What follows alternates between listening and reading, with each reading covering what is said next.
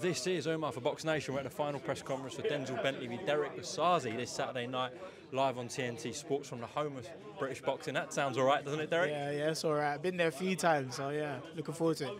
Well, I was just saying to you off camera, it's actually been a while since I really last spoke to you properly. Would have been the Ultimate Boxer days. Yeah, you know what? I do, funny enough, like, I try to keep a low profile outside of boxing when I'm not fighting. So, funny enough, I do shy away from interviews and stuff. And I was just saying to him off camera, like, when I rarely go to the public boxing shows because I like watching it as a fan at home. But yeah, probably my introverted side more, so that's probably why. Absolutely. But yeah, this is a big chance to showcase yourself to the British public. See Denzel Bentley coming off a very good win against Danny Dignam. So this could be a making point in your career. Is that a fair statement? Yeah, I guess so. You could say that. To be fair, it's not for me to make those headlines.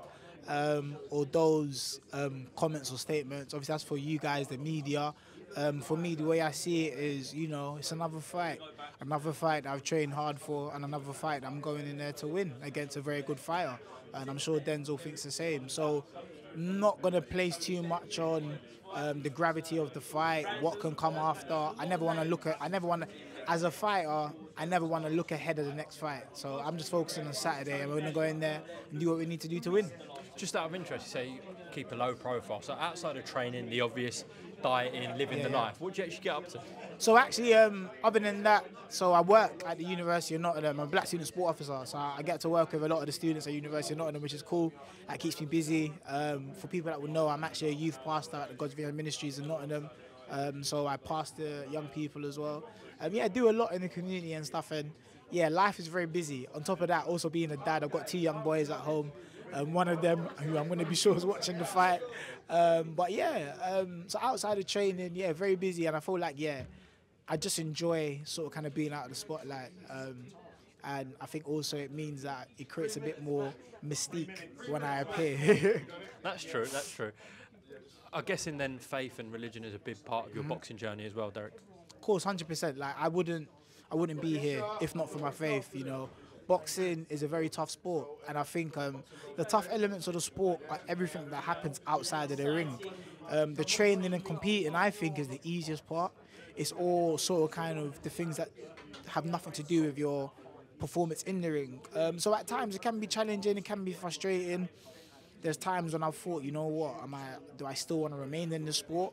But so my faith is really big because, you know, God's timing is everything, and I believe He has a plan. So I wouldn't be standing there if He didn't. So yeah, big for me. I wouldn't be here if not for my faith.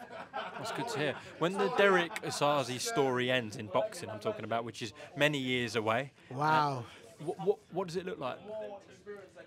Do you know what? It's hard, because if you asked me this question like 2-3 years ago, I would have hit you with like 3 or 5 year plans, Umar. I would have said, yeah, I've got this, I'm going to do this. But if I'm being honest, at the end of my career, I will sit down comfortably knowing that I trained, I put everything I could into this sport, and hopefully I'm sitting there proud of my achievements. I'm sitting there proud of the way I carried and conducted myself, and I'm sitting there proud of what would have been an illustrious career. Okay, what an answer. Just to close off, as I said, this is a big fight live on TNT Sports. Denzel Bentley's on a rise. He's looking to try and grab another world title shot. This is the business. You're trying to ruin those plans, and you're trying to elevate yourself into that position. We'll see on Saturday night. You said that in a press conference, but if you can tell me, why does Derrick Osaze beat Denzel Bentley? Derrick Osaze beats Denzel Bentley because he's going to beat Denzel Bentley. Now, Umar, you know what? I really wanted to give you a better answer than that, but I can't give you what I don't have. And really and truthfully, I don't know if people have noticed. It's really not really like my area of commentary. And at the end of the day, I've trained hard. Denzel's trained hard. We're both good fighters, and we'll get there on Saturday, and one of our hands will be raised, and I'm confident that it will be mine. Wicked. Well, listen, Derrick, best of luck this Saturday. Thank you very much. Big fight, big occasion for yourself. So go well, and we'll speak afterwards. Sweet. Thank you. Appreciate it. God bless.